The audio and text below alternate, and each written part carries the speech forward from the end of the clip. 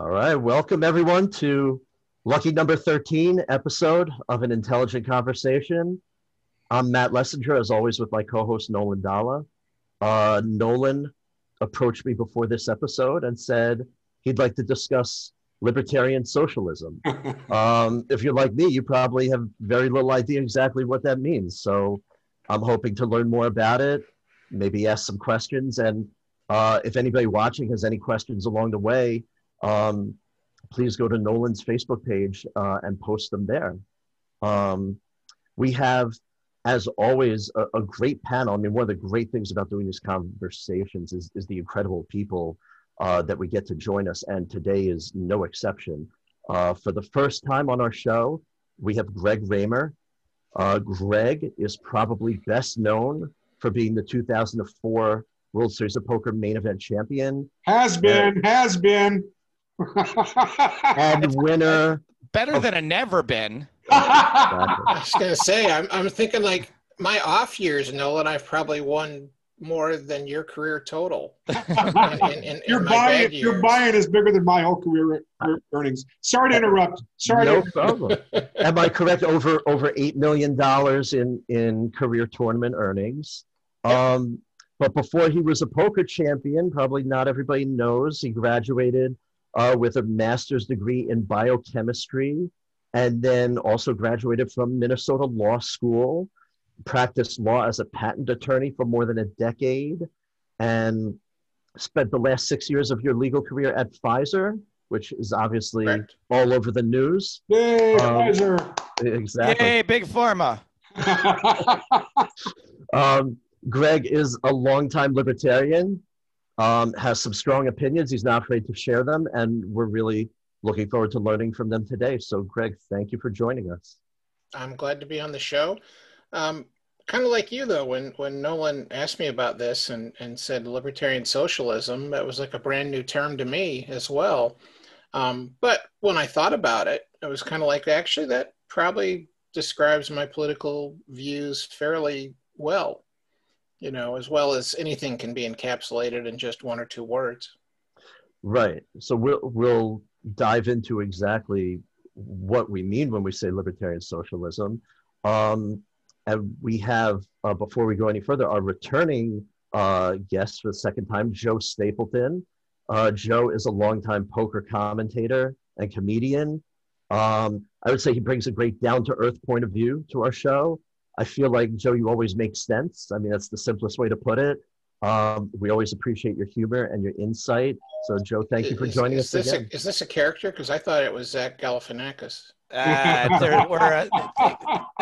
Things are growing in here pretty regularly. Thank you for having me. Thank you. Absolutely. And I'm going to get right into it. Nolan, you came to me, you said, let's discuss libertarian socialism.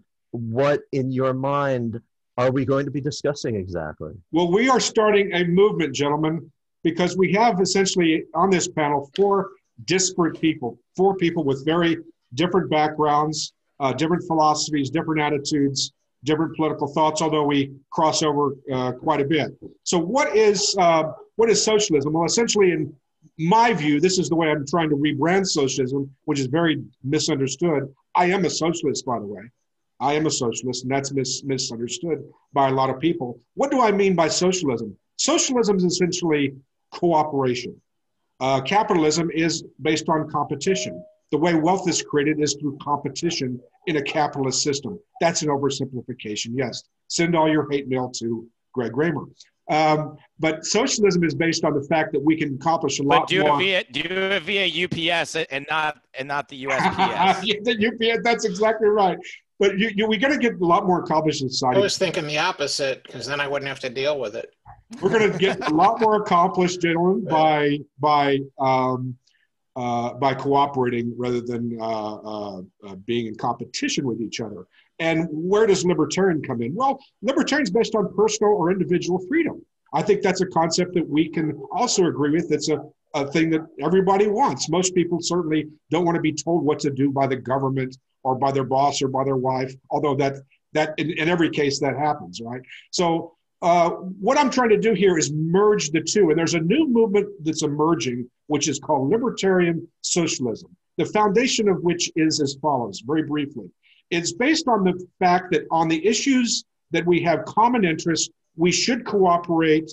We should have a social network, for example, roads, bridges, protection, healthcare, a lot of things that we could work on together that I think operate better under a socialist model.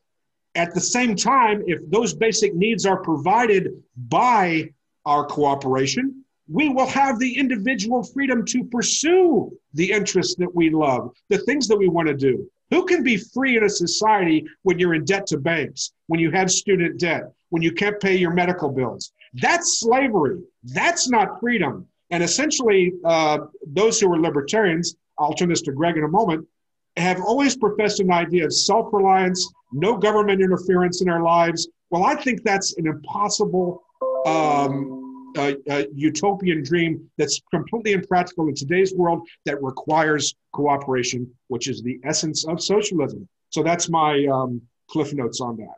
It's kind of like you can fuck whoever you want, but you can't fuck over anyone you want. Ah, thank you. That's much better. Can I use that instead? Sure. Well, have that. Greg, you've been a libertarian for a long time. How do you feel about what Nolan just said, and how far do you take libertarianism? Like, he brought up roads and bridges and things like that. Sure. Yeah. I mean, there are obviously various degrees of libertarian philosophy, just like there are any political or social philosophy you want to discuss. The real diehard libertarians would essentially say the government does absolutely nothing that isn't really 100% required at the most basic level. So, like, we would have some policing because we still want, you know, if Joe kills Nolan, we want there to be a police force that would try to stop that from happening. No, just and that would punish, you know, that would arrest him and try him and punish him if found guilty and all that. So they would still have, you know, like a military for, you know, to prevent other countries from invading us. They would say, yeah, we'll have a police force, but they want all that stuff to be as small as possible. And the real, you know, extreme libertarians would say, like, no, roads don't have to be done by the government. Like the military, hard to imagine that being done by all of us, you know, individually. Right. But roads could be all privately owned and maintained, and then you just charge people to use your street.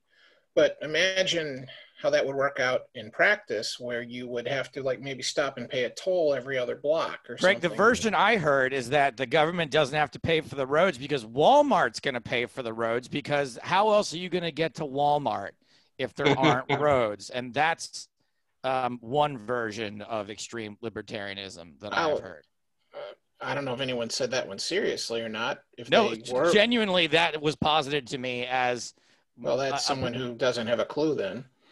I mean, that's still Walmart owning the roads. And if they were doing it for free so that you could get to their retail stores, that would be just a different way of charging for it. They would build it into the cost of goods. Of course. But, you know, it's hard to imagine, you know, a lot of these services being provided by privately owned corporations or individuals. I mean, you could have a fire department that is for profit, and it's like your house is on fire and they're kind of like, do you have insurance? You know, if not, then we're not going to put the fire out. Or, you know, if you don't have cash on hand, we're not going to put the fire out. You know, which is weird, because if your body's on fire, the same thing happens. Do you have insurance? Because if not, we're not going to put this cancer fire out. Well, and that's, you know, again, one of the problems with, you know, private healthcare in general. I mean, if here's this corporate entity that's a hospital and you show up with no money, no insurance, no nothing, if we're being ultimate libertarians and total freedom, no government involvement, then why should they have to spend their resources, their time and money fixing you? So, Greg, can I bring up another libertarian that was sort of theory that was posited by the same person about healthcare? Is that when you take away all licensing and all need to go to medical school, you have way more competition for doctors and the prices go way down, and you have people like Uber who will just drive around and fix your broken leg because there's no barrier to entry to becoming a doctor. Well, like I'm saying, that's the extreme view of libertarianism. And I have never been over there. Yeah. I've never been on that far end where I thought the government shouldn't be involved. For example, like you just mentioned regulation. I want there to be a government agency that goes to restaurants and inspects them for health code violations and make sure that they're not serving me botulism. And that sucks. Unless it's in a syringe in your forehead, in which case we're all for it. Well, your forehead, maybe. I'd rather be ugly. But, you know, so you could argue that like, oh, no, but like, especially now with social media, like you could just go look at reviews to make sure the restaurant, you know, hasn't been put down by people saying, oh, I got sick there. And, you know, and that's, you know, you could let competition try to work that out. But now you could have a restaurant doing a great job for a long time. Now you get one really bad employee and hundreds of people get sick, maybe even some of them die before word gets out and everyone puts that restaurant out of business. So that's or like the current system, the places that can afford to have paid reviews can just flood their website. And, well, that issue too, even if we didn't have to worry about that. So I'm in favor of that kind of regulation. But since you brought up social media, I'm sorry to interrupt. You know, social media has been something that's been debated as possibly needing regulation. I mean, Joe was saying tongue in cheek that people, you know, are paid to give reviews, but it's a true situation, and we don't know exactly what to believe. So can, in the current environment, can a place regulate itself in the way you described with, you know, basing itself on reviews, and you go to the highest rated place? I mean, if I go onto Amazon, for example, if I was buying shirts, you know, no problem. Because if I buy a subpar shirt, I'm not going to get sick. I'm not going to die. Worst thing that's going to happen is I get embarrassed because it starts ripping apart with holes the first time I wear it or something. But it's not a threat to my life or my health. Whereas when it comes to eating food, when it comes to doctors and medications and stuff like that, now we have a bigger concern, and I would have some level. And the question isn't, in my mind, should we have regulation, but just how much? Okay. And the same thing, like when you look at things like drugs, it's like, you know, I want the FDA to make sure things are safe and effective before I am taking that drug.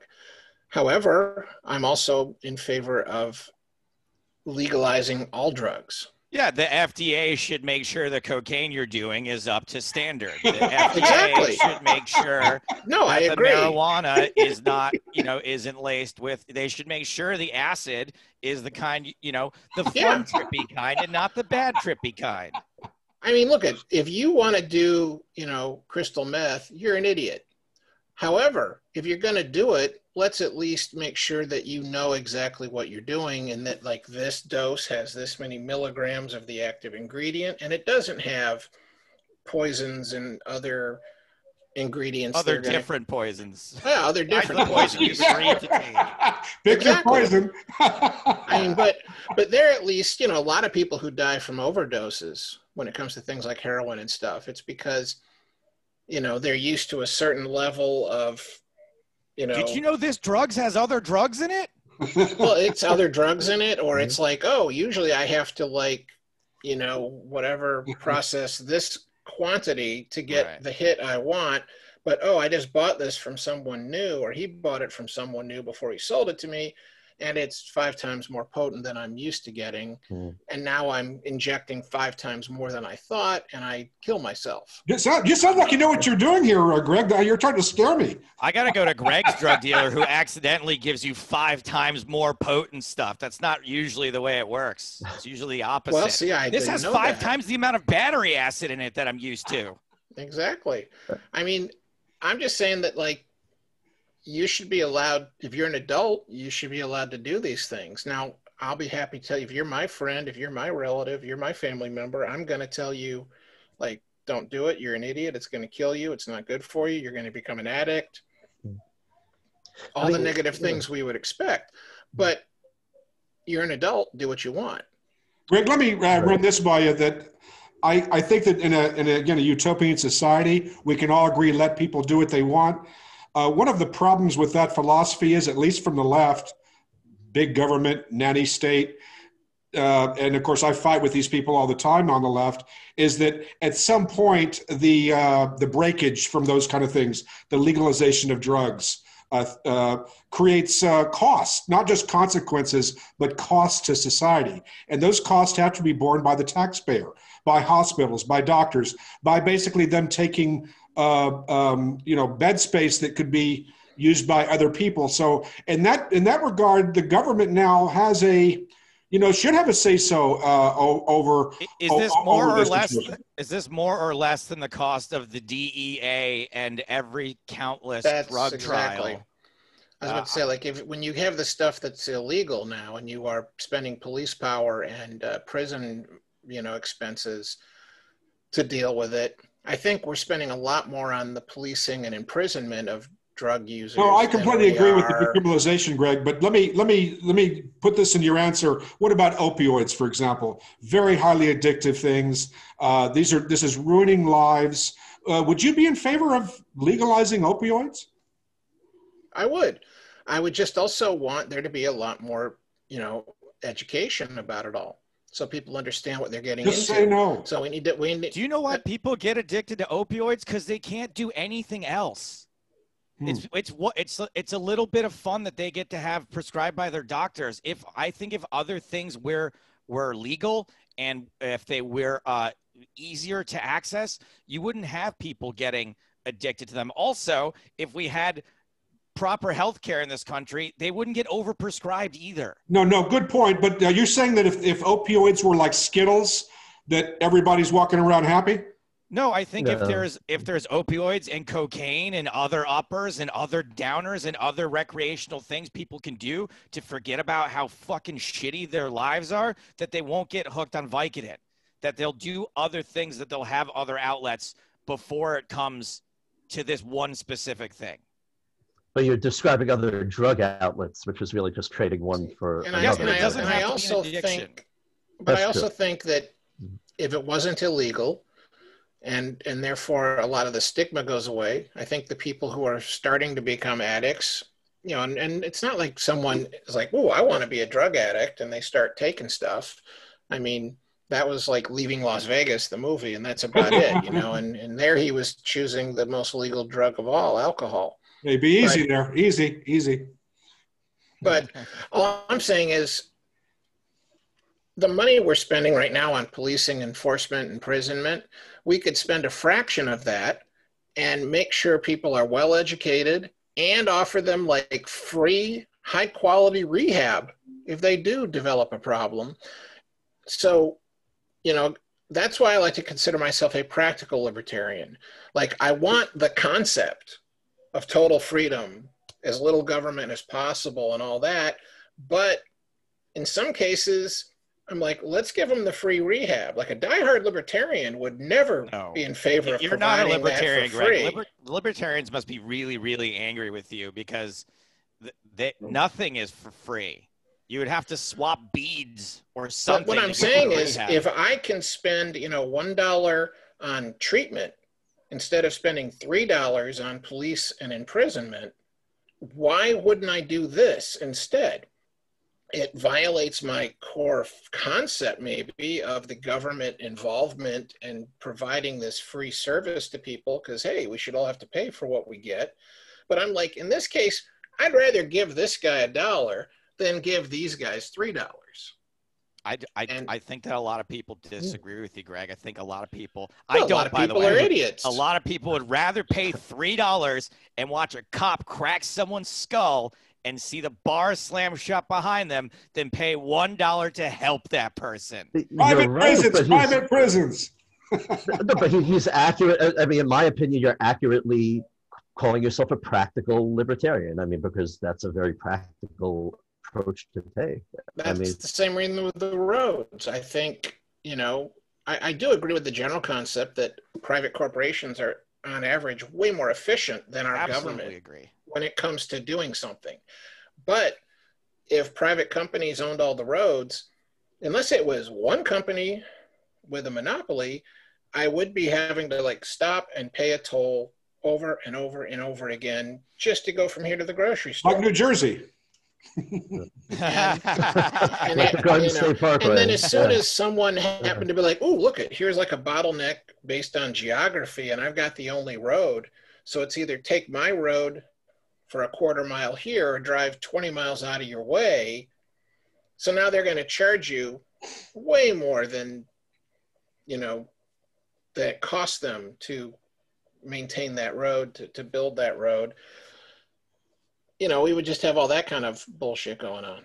If I could bring it back to something you said before, because I felt like the distinction you made about, you know, when something is more life-threatening, like you distinguish like buying a shirt from getting a drug, for example. So with an issue such as like mask wearing, right, where hardcore libertarians are like, no, it's about personal freedom. I don't have to wear a mask if I don't want to. Yeah, they're being idiots. Okay, but again, the line is because it's a health Greg's concern. not a libertarian. Greg's Look, normal. if I bet you every single one of those libertarians who would say to you that like I shouldn't have to wear a mask for personal freedom would none of them would say, and anyone should be allowed to walk around naked in public, going into stores, restaurants, up and down the street, whatever, walking on the sidewalk. They would be against that because I don't want my kids to see that. And I'm like, oh, and I don't want you to breathe death on my kids because you're not wearing your mask. So unless you're going to go to that full extreme and say you don't even want those kinds of prohibitions either. And there'd be a few that would agree with that, yeah, I should be allowed to walk naked down the sidewalk, you know? And they would go that way, but most of them wouldn't.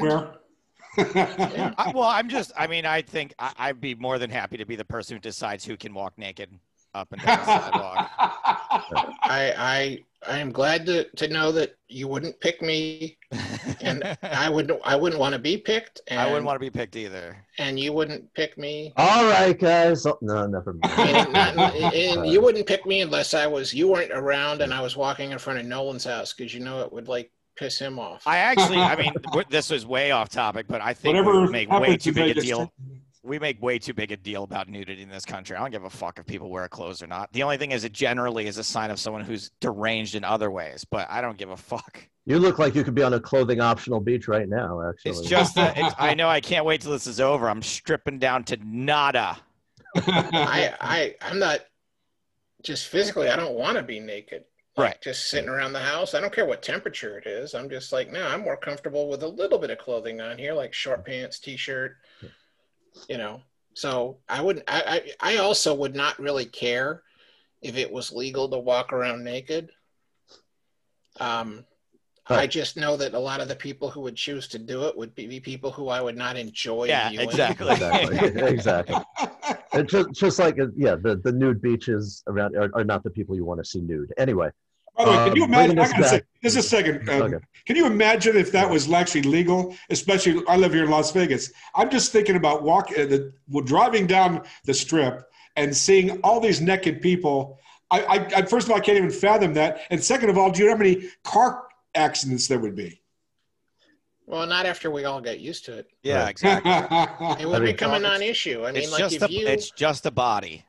If you had grown up in some society somewhere where people were generally, like the weather was conducive and people were generally naked most of the time when the weather wasn't too cold or whatever, you wouldn't think about it very much. The bigger problem with driving wouldn't be car accidents, it'd be peeling yourself off the seat in Las Vegas. Really, that would be the issue. That's true. I would not want to get in that taxi and think about did that last guy leave skid marks? I gotta check this seat for skid marks because that last guy didn't look that clean when he got out of the taxi. I've totally lost control of this show. I'll think mine well. Okay. Well, I'm going to bring it back to something then. When you talked about socialism, Nolan, I want to make sure that there's a good understanding there, because when I see people screaming at each other, especially like on Facebook or something about this, you know, like the more right-wing Republican folks, like I don't want socialism. And I'm like, I don't think the word socialism is really being used very well, or at least it's not being used. We need to stop using it entirely. We need to pretend. Do you remember how there was that difference when people were like, what do you think of Obamacare? And it was like 80% disapproval rating. And then they're like, what do you think of the Affordable Care Act? And it was like 70% approval rating. Yeah. Yes. We just need to pretend like we all definitely think socialism is bad, but this other new thing is good. And it's definitely not socialism. Social services is when we have, the police is socialism in a sense, that here is something the government is taxing us and then providing. And the same thing with the fire department, and the same thing with the roads and other infrastructure. And all of those things are socialism in a sense. And so when some Republican is going on about this new bill is socialism, and we're just that one step closer to being, frickin' Russia and it's like, dude, the diehard definition of socialism is the government owns all means of productions. Like there's no private ownership of any business or anything like that. Every restaurant would be owned by the government of whatever sort it was. And, every facility that produced products, that provided any services, they would all be owned by the government. And that's not correct, but go ahead. When you go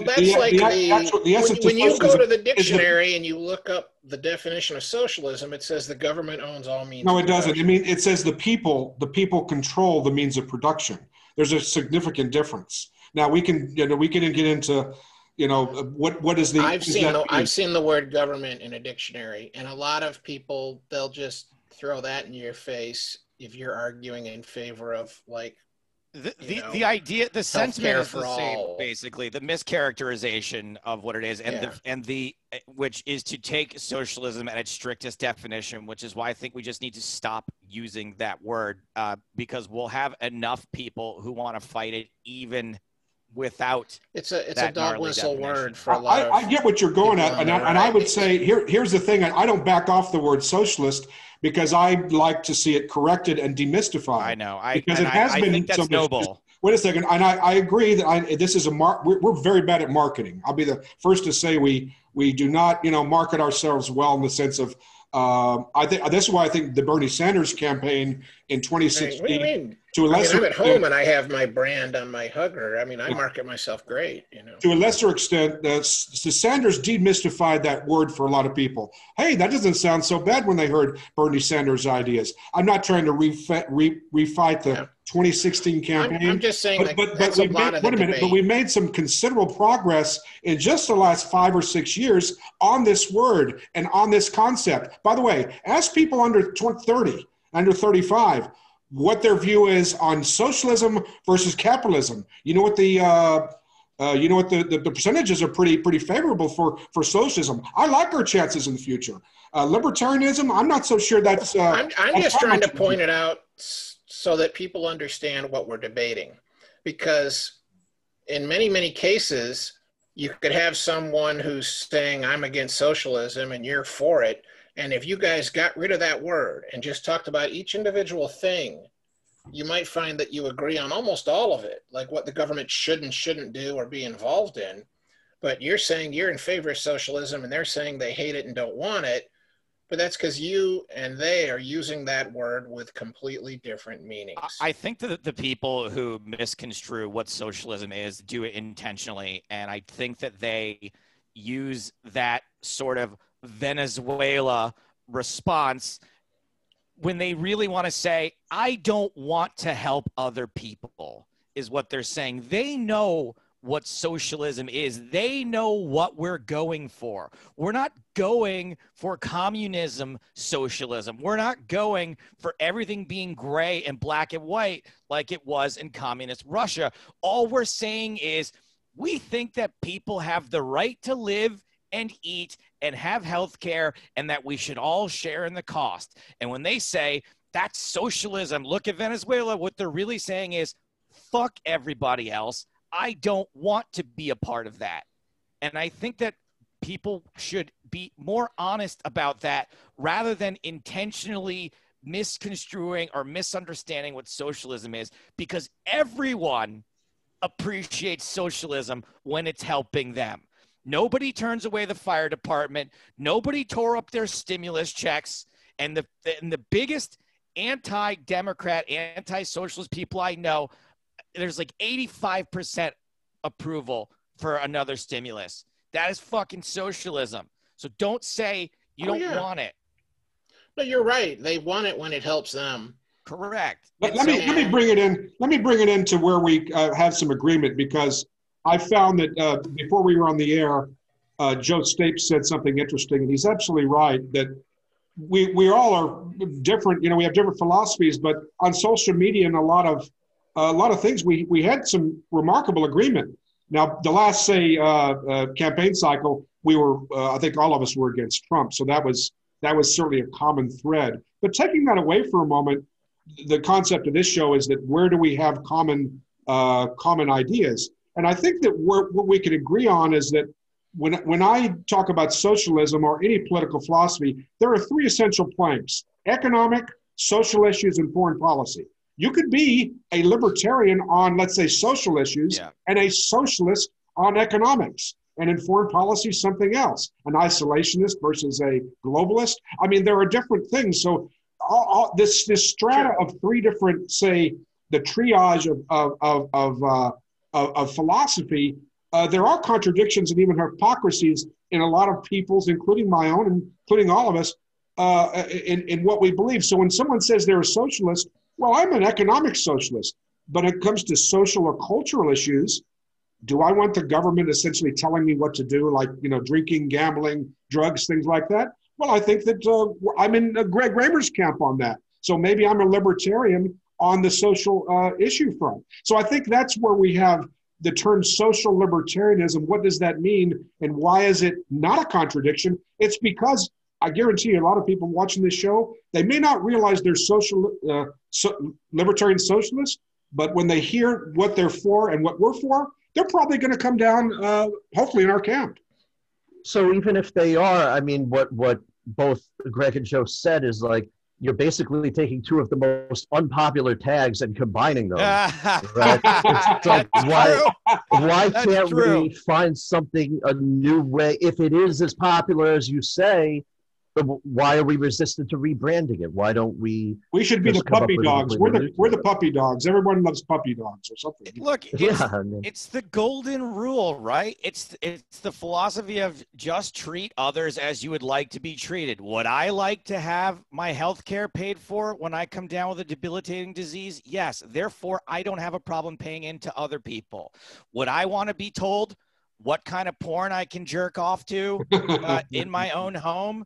No, therefore, I don't care what kind of porn other people jerk off to in their homes, you know, other than thanks, appreciate it. Thanks, not be, you know, as long as people are are consenting adults, I do not care what goes on. And that's it. Like that is really what comes down to the oldest rule that exists in all of, even before the Bible. Treat others the way you want to be treated. That's it. That's social libertarianism. Golden rule. Do unto others as you would have them do unto you. Yes. That's exactly what it is. We're quoting the Bible now. That's how we evolved on this show. You lost control, Matt. I agree with you completely, Joe.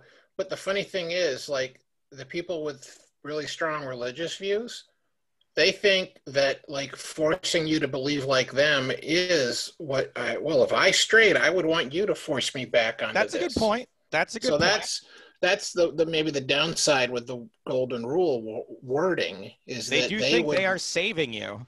Yeah, they don't think they're doing anything evil to send you off to re-education to preach the gay out of you or things of that sort. They think if I somehow turn gay, I would want you to do this for me. Now, once they turn gay, they would change their mind, of course. Right.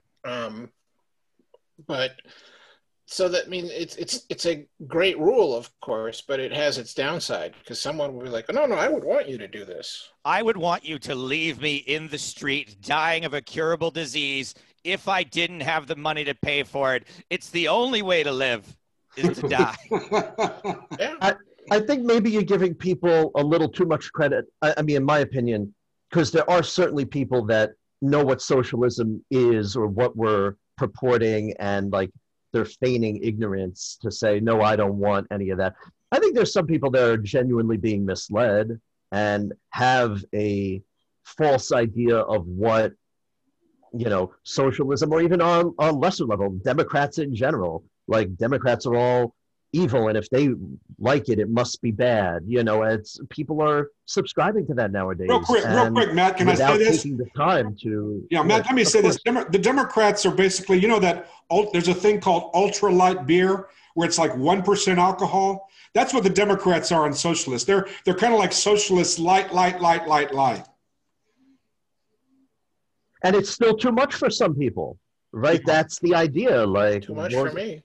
Right. I mean, you're seeing it as socialism beer light. Is too much. I mean, we supported Bernie Sanders, so we obviously would be comfortable with the high alcohol beer, Yes, but yeah. Well, I'm not talking about socialism. I'm just talking about beer. Oh, okay. Nobody knows what the fuck is going on, but they feel the need to have an opinion on it anyway. Like, right. But the talking points, you're right, Matt, that people fire out there against Democrats and against socialism are really just like automated responses. Venezuela, China Joe, and you're like, you really give Democrats way too much credit. Even if their goal was to turn the United States into China, they would fuck it up royally. So these fears you have are so stupid because A, that's not what anyone is after, except for maybe Nolan. And B, even if they did, nothing gets done anyway. Do you really think Democrats are that good at getting things done that they're we're gonna be communist China in under 4 years?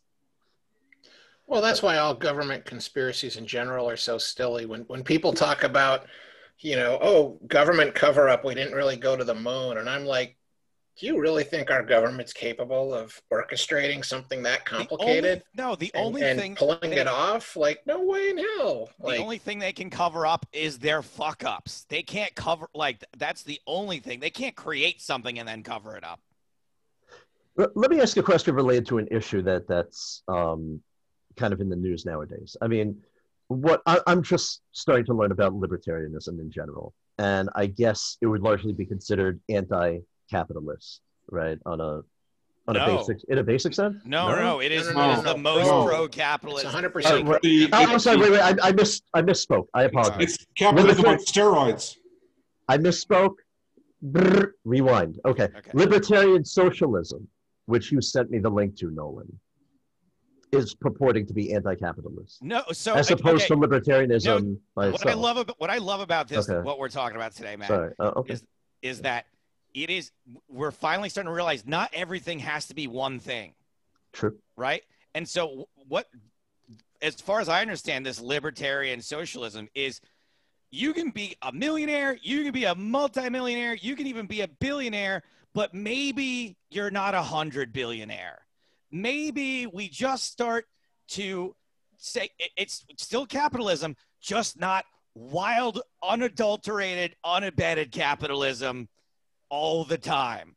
There are just going to be certain limits to capitalism that sometimes the public good is going to outweigh capitalism in this particular thing. When it comes to healthcare, when it comes to education, when it comes to people, the rich paying their fair share. That's how I interpret it. That you can still be rich. You can still be super rich. Just maybe once you have enough wealth that you and your children couldn't spend it in 100 lifetimes, maybe we start to take a bigger piece of that. Yeah, Joe just nailed it here. And the entire concept here is as follows. One size fits all. I can't believe I'm saying this. One size fits all doesn't work. There may be an approach that's libertarian oriented that is the best way to solve an issue. a very, very far leftist idea may be the best way to solve an issue. So again, we tend to be in our silos. We go to our friends, and we unfortunately, I think we hear our own voices to such a great extent that we don't listen to maybe solutions that are across the fence on the other side. And I think that's the whole idea with this bridging of two very disparate ideas, libertarianism and socialism, and recognizing that maybe that's the solution. Individual freedom where it can be applied and where people can prosper and have businesses and do what they want with their lives. And at the same time, at least most of the fundamental things that give us life and happiness and the essence of existence, again, healthcare, clean water, clean air, safety, security, a sense of just being comfortable in your country, in your community. I think there's a mental health here we're just talking about economics. How about just the idea of like, I'm not terrified that if I get sick, that I'm going to be bankrupt. I mean, most of the people in this country have to live with that fear unless you have a lot of money. So I think that's what we're talking about, the liberation, the true freedom of socialism, or of essentially sharing these ideas and coming together and work together, is really the ultimate in freedom. I have an issue like what I was going to bring up was like the issue of minimum wage, for example, because I'm still not entirely sure how I come down on that, because from a societal standpoint, it sounds like it's a good idea. From a capitalist / personal freedom standpoint, it's like, well, if people are willing to work for less, and why should business owners be forced to carry the burden? So where does that fit into this discussion, would you say, an issue like that? Nolan, I mean, when people say, hey, if you make the minimum wage $15 an hour, then the price of everything's going to go up, I agree with that. I think that people are right in assuming that's going to happen. But that's because the people at the top are never going to settle for making less money than they made the year before. It's like, I think it's a law, Greg, you probably know this. Like, when you're a publicly traded company, you have to do everything you possibly can to maximize your profits, right? Like, you can't even willingly give a raise to all your employees. Like, your shareholders would have it's not a law, but you theoretically, as a member of the board, have a duty. Your primary duty is to the shareholders. Yeah. But that doesn't mean you have to make them the most money you possibly can today. You can be forward thinking. Like there's news lately about Costco raising their minimum wage, and they're saying we are not doing this just to be like good or to get publicity or any of that. We're doing it because we think it creates better employees who work better, who work harder, who are happy to be here, and therefore are doing their job more effectively. And that makes us offer a better service to our customers. So in other words, we're saying we raise their wages, and we think that we as a company do better as a result of that. Now, whether that was all just a big PR spin, I don't know. But if you take them at their word, that means we are reducing maybe profits immediately in the very short term because we think it's going to grow the business and we'll do better later. Whether or not you believe that is true, there's one thing, right? There's believing that is true, but there are people that may or may not be correct, right? That may or may not be, that could be right, it could be wrong, but there are plenty of people who don't believe it to be true and therefore will never do that. No, there's plenty of people that would not voluntarily just pay all their bottom end employees more because we think that would be beneficial. Because they would, like you said, they would think that, no, it's more beneficial to my bottom line. Like, forget shareholders. Like, pretend we got the one person, I own this company all by myself. No one else owns any of it. If my only goal is to maximize the money coming into my pocket, I certainly might decide to try to get away with paying all my employees as little as possible. Correct. Because I might think that's going to make me more money. Correct. Or I might pay them better, treat them better, give them more benefits because I think that will make me more money by having happier employees who don't quit and look for better jobs, who stick around a long time. So there might be all these great reasons to do it. But yes, everyone will not feel that way, whether it's correct or not. how do we feel about it being mandated? Like the government steps in and says, you no longer have a choice. Like Costco, Walmart, I'm whoever. definitely in favor of a minimum wage because I mean, it's $7.25 now. If there wasn't a minimum wage law at $7.25, we'd find some of these businesses offering people only $4 or $5 an hour. Mm-hmm. I don't know like what the answer is so that you don't have a completely overreaching government. But like, so the way I look at things is sort of like in this pie in the sky sort of scenario, which is the government says, here's what the minimum wage is. And also you're not going to raise prices either. You're just going to make less money. Like everyone, not everyone, but plenty of businesses in this country make plenty of money. And the reason I like socialism is there's I don't know where it is or how you enforce it without it being awful, but the word enough, right? What is enough? How much is enough? How many billions of dollars do you have to make this quarter before it's enough? Before you're like, you know what? We do pretty good. Like we'll be fine. Like McDonald's raising the minimum wage, they're going to be fine. They're not going to go out of business. But I wouldn't want to mandate prices though. I wouldn't want to have the government say, you know, Joe, you're going to start paying your people $15 instead of $7.25, and I'm not going to allow you to raise your prices on your burgers for the next 2 years. And after that, you're going to have to get approval for any raises. Because now we got the government telling you essentially now how much you can charge for everything. Right. And maybe McDonald's can do all that and still make money, but maybe the mom and pop burger shop can't, because they aren't buying 1 million pounds of beef at a time from mega farms, and they're buying it, you know, totally, in smaller which is where batches, higher price, higher cost of goods. Where I would want more government is not on the fixing the price end, is on the profit end, where you're taxed at a higher percentage rate, the more money you make. You know, that marginal tax rate, when people talk about make America great again, those were the years when the rich were paying the most taxes ever. Yeah, and that is one of the issues. I mean, our tax system in general is a huge, complicated mess. There is no single person on this planet who fully understands the U.S. tax code. And if you were to try to accomplish that goal, by the time you fully understood everything as it exists now, so much time would have gone by and it would have changed so much that you'll never catch up. And it's like the painting fact that the Golden Gate Bridge. Yeah, it's like it's the fact that you're never going to understand it and that's why people talk about all these little tax tricks and dodges and this and that. Like when people complain that Trump didn't pay enough income tax, I'm like, look, if he followed the law, if he did not do anything illegal in how he presented the truthful information as required, and the result was this, then I'm not going to give him shit for not paying more tax, no matter how much money he banked that year. I'm going to give shit to us, our Congress, our IRS, for not having better tax laws that prevented him from avoiding paying taxes in a year when he made a lot of money. Yeah.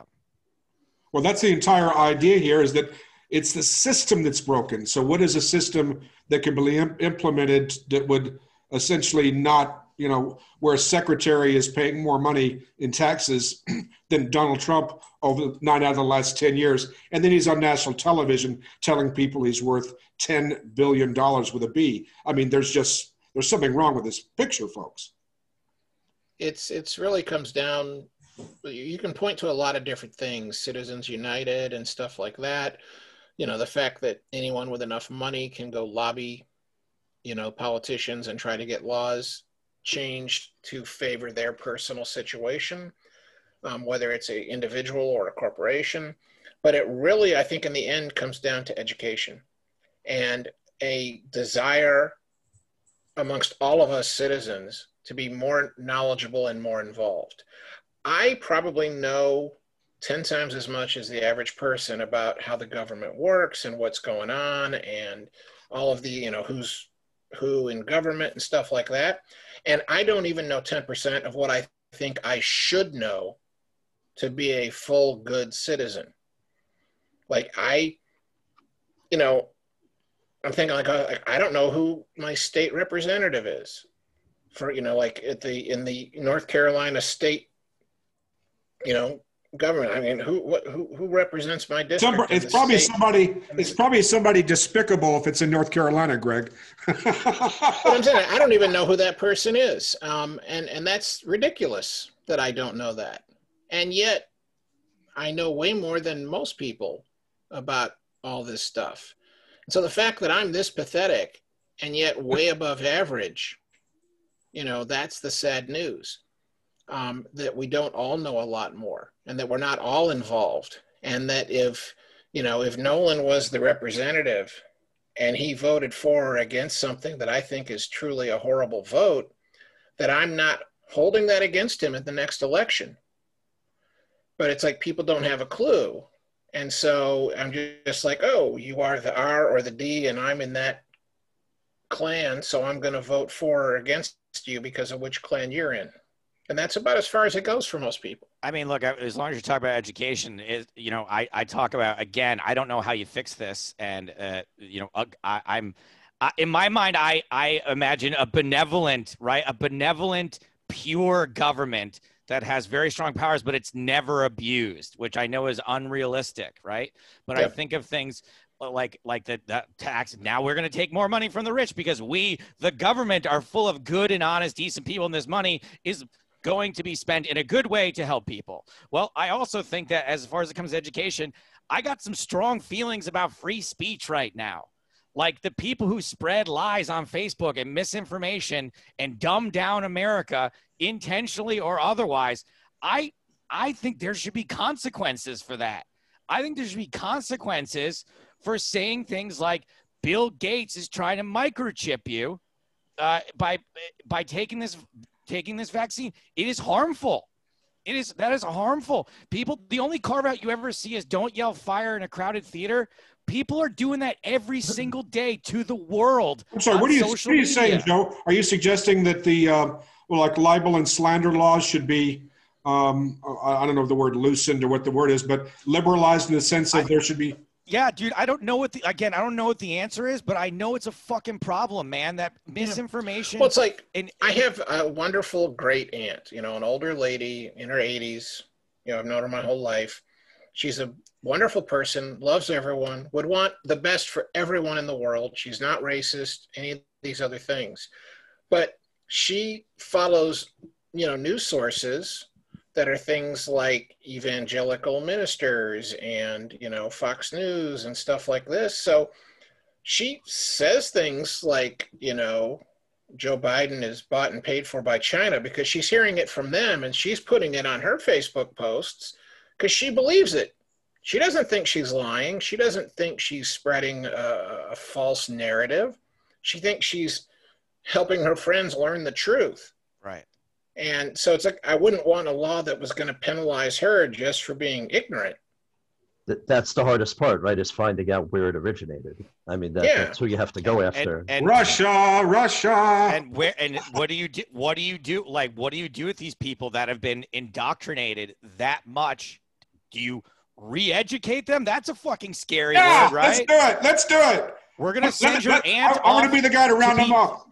To be deprogrammed, right? That sounds really, really horrible. But how do you fix it? I don't know. Well, that's the thing. If you say we're going to re-educate you, away from your like right-wing conservative, misinformation, it sounds pretty ridiculous. If we were to say though, like, oh wait, Joe got pulled into a cult, and we pulled him out and re-educated him, and oh, thank God we did, because the rest of that cult just killed themselves the other day after we pulled him out.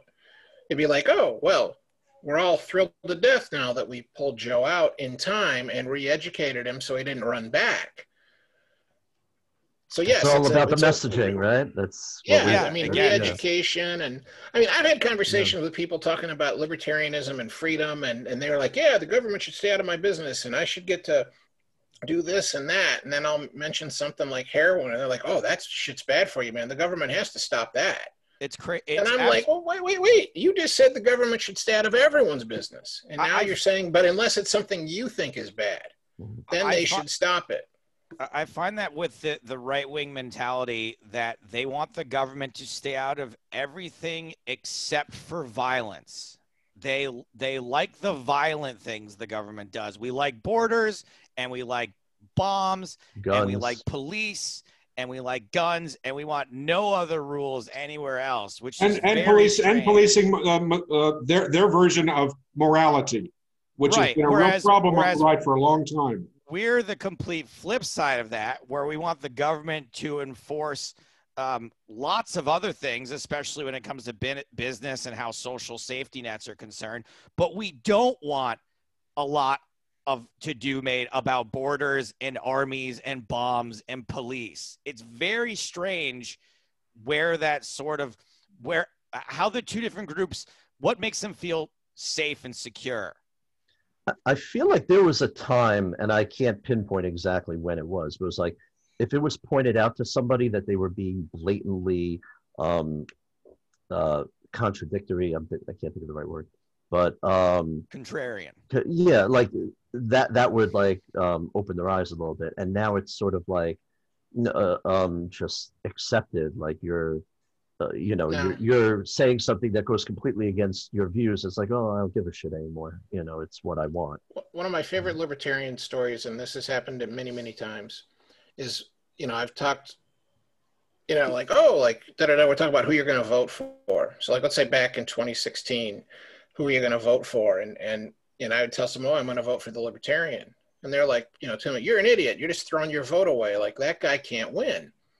And I'd say, well, where do you live? Like, oh, I live in California. I'm like, oh, so you're going to vote for Hillary? Like, well, hell no, I would never vote for her, but, And I'm like, but you just said I shouldn't vote for the Libertarian because he can't win. You're in California. Trump can't win.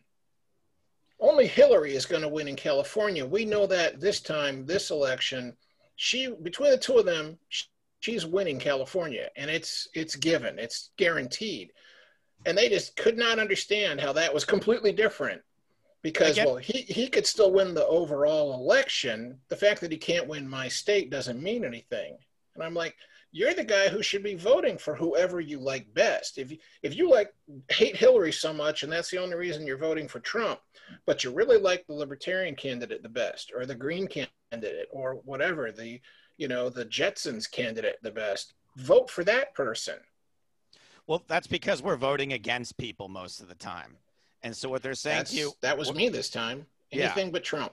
Yeah. And so I think, people use the wrong wording when they say you're throwing your vote away, which obviously is incorrect. I do think people should be able to vote for wherever they want. However, this year, when I encountered people saying, I hate Trump, but we need a change in this country, so I'm going to vote third party. I wouldn't say you're throwing your vote away. I would just say, please don't do that. Well, I would ask them if they were in a swing state. Yeah, please don't do that. I understand why we don't want Donald Trump in no matter what. As a personal favor to me, I am asking you, please don't do that. However, I get it. It's not throwing your vote away, and there does need to be some real change. I'm like trying to get a little involved in pushing the ranked tier voting in this country. I think it's like fucking ice skating uphill probably, because the people in power will never want to give up power. But I think that would solve a lot of problems too. Yeah. I mean, I voted for Biden because I was voting against Trump. Right. 4 years ago, I voted for a Libertarian candidate. And the year before, the 4 years before that, and 4 years before that, because at those times, this wasn't a swing state. But, if I had been in California all this time, and I knew the Democratic candidate was going to win the state, I would always be voting for my favorite candidate, regardless of party. Move to California. You're welcome here.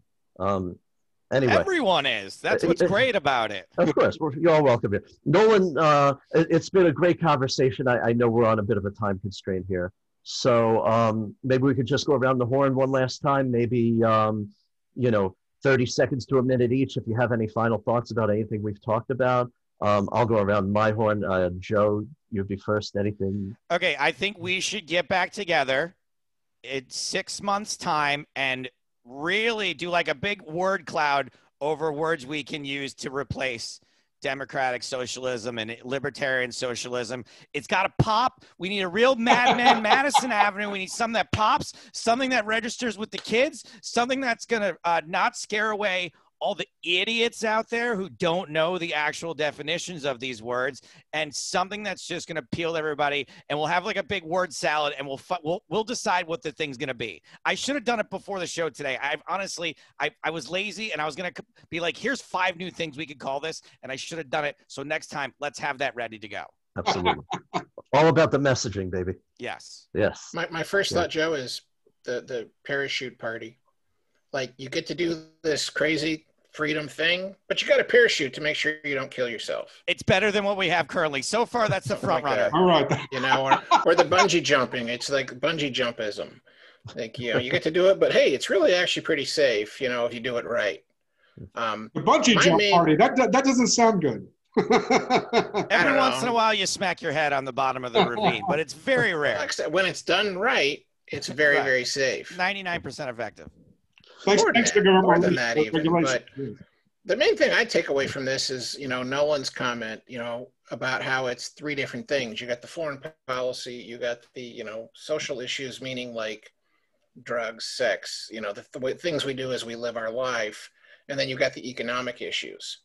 And so when I think of myself maybe as a libertarian socialist, I'm thinking more of I'm a libertarian on the social issues, but I'm much more of a progressive on the economic issues, maybe. And the foreign policy stuff, yeah, there I'm just kind of meh. Like, I'm not sure. I'd like to bring that back, by the way, as being unsure about things. Totally fine to not know. I don't fucking know. I don't know. It's okay to say I don't know. We don't have to be experts all the time. And all these, like, the nuances are perfectly okay on an individual level, but once you're a politician, it's like, forget it. You're not allowed to have any nuance. Everything is always just one thing. Yeah. Nolan? Well, so the big word of the day that we, I think, agree on, or that's the big word in politics, is freedom. And freedom means kind of the same thing, but we all have a different idea of how to achieve it. My idea is that no one can be free, no man or woman or child can be free in America when they are burdened with massive debt, whether it's to banks, whether it's to because of credit card bills, whether it's the mortgages, when we're constantly fighting. Basically, 75% of the country is fighting an uphill battle just for survival and sustenance in a society that gets more and more expensive and difficult with each and every year. We are going to have to start and learn to cooperate together. And cooperation is really the essence of socialism. Social is the key word there. Social meaning working together. That's the root. It's not communism. It's based on social engagement and cooperation. That is how we're going to achieve freedom. Which is the essence for libertarianism.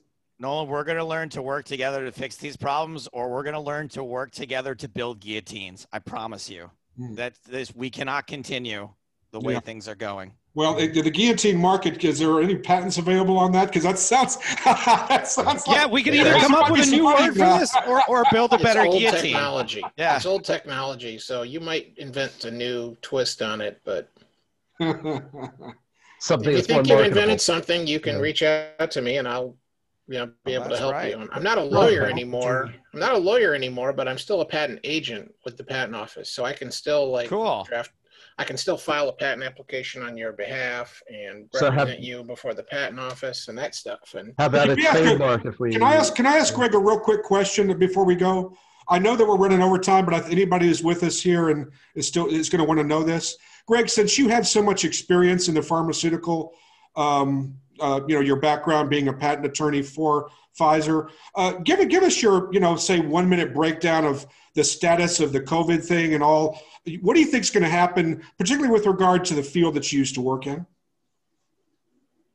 Well, I mean, do you mean just the medical? I mean, that sounds like a medical question. What I mean is the government's paying for all these things now, but we're going to have more viruses down the road. I mean, unfortunately, I don't think that once this is licked, we're not off the hook yet. So there'll always be some new disease in the future. So this is not sustainable where we burn through $2 trillion a year just in fighting a pandemic. This is not sustainable. And again, what happens on the next one? And that's going to come into the field that you used to be in. I know that this is an impossible thing to answer in a minute. It's not really a patent question, though. It's just that, patent law doesn't really answer your question. So in that regard, that's my expertise. Well, can you at least tell us about how the patent is likely to shake out? Well, I don't know. I don't know. From a patent perspective, are we going to make it as a race? Go. I think we've prior-arted ourselves, so we're invalid, and that's that. And only a patent attorney would understand that joke. Ask him how to play ace queen offsuit in late position, Joe. Guys, I can't answer that question either. It's like there's too much unstated information there for me to give you a good answer. I thought it was a trade secret. I thought that's why you weren't going to tell us. No. Oh, okay. Guys, thank you for your insight, unique point of views. This has been a great conversation. Thank you so much. Joe, I know you were saying it tongue-in-cheek, but come back in 6 months. Let's figure this out together. We need to rebrand socialism. Libertarianism, I don't feel as strongly about, but socialism needs to be rebranded immediately. So, but a lot of those on the left hate the word libertarianism. Well, okay, let's rebrand. So, I mean, if you want to bring in the people on the far left, you need to get rid of the libertarian phrase. I think it needs if you want to bring in the people on the far right, you need to get rid of the socialism phrase. Then we get a 2-for-1 deal with a PR agency. So, you, like I said, you need a new word. That's one thing we do as patent lawyers is we define exactly what a word means for this application itself. So, I mean, if Joe had invented the new guillotine and I'm helping him with his patent, there might be some component here that is roughly a screw, but it could maybe be something else that's part of this machine. And so I say, when I use the word screw throughout this document, it means exactly this. And my definition could include most of what you would normally call a screw, but not everything that would normally be considered a screw. He did it. He just brought it back to patents, guys. And it might encompass some things that you wouldn't normally consider a screw. So I have defined that word to have a very specific meaning for my one document. Okay. And we need to create a term that we can define in this way that encompasses this libertarian socialism concept, but doesn't carry the baggage of those two individual words. And could you copyright or trademark whatever we come up with? Copyright, no. If it's the parachute party, like boom, we got a lock on that. Trademark, possibly. Hey, dude, it's socialism. We don't get to profit off of it. No, just make sure it's the official term. No, we're not going to profit. It's not for profit. I mean, I'm not the expert on copyright and trademark, but you can't copyright a phrase. All right, I just learned something new. Okay. Trademark, Yes. All right, we'll get the TM whatever we decide to come up with. I used to live near Foxwoods, and they have the wonder of it all. Now they can have a trademark on that phrase, but they can't copyright it. Got it. In that sense. I could swear I've heard the wonder of it all, like a Disney thing or something. I don't know. Oh, that's the thing. You could use it for all kinds of stuff, but their trademark probably only encompasses casinos, gambling, resorts, hotels. So if you use it for something else. All right. Well, we're going to come up with it. That's our goal, guys. We're going to rebrand whatever. We're just going to save the world, basically. Sense. Yeah. Well, it's got to start somewhere. Guys, thank you again. It's been a great conversation. I hope we can do it again. For Joe Stapleton, Greg Raymer, Nolan Dalla, I'm Matt Lessinger. This has been an intelligent conversation. Hope to see you guys next time. Thank you so much. Take care now.